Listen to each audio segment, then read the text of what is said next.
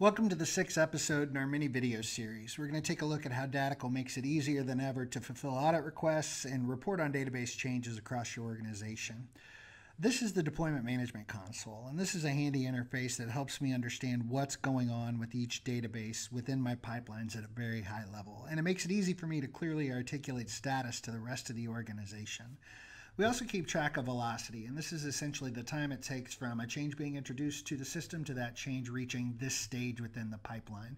This helps you quickly identify any bottlenecks in your process so you can address them and get change moving freely through the system again. If you work in a highly regulated industry such as financial services or healthcare, there can be an audit at any moment. So while it's important to know the high-level status of the databases in your purview, you also need to be able to, clearly communicate what changes have been made, when those changes were made, who made those changes, and why the changes were made. And for that, we have our reports interface. So this is really just a list of every operation that's ever happened to these databases as part of this project. And to keep you from scrolling through the full list every time you need to answer a question, we've got these filter fields up here. So let's say I need to know about all of my production deployments in April. I'd simply add the prod context here to let them know that I'm interested in production pushes only. I'll set the start date to April 1st, and that's going to narrow down my selection quite a bit. So now I can see that there were 2 production deployments in April. One is part of pipeline 1, one is part of pipeline 2. To answer the more minute questions, more granular questions, the who, what, where, when, and why, I can take a look at the individual report for each one of these deployments just by clicking on the link that's associated with it in the reports table.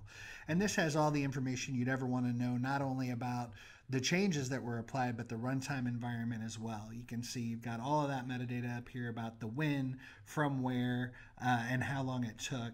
And then as we go down in the report, we get more and more granular. So we have sort of a summary of the impact to the tables that were touched as part of this deployment, and then we have a breakdown of the individual changes themselves.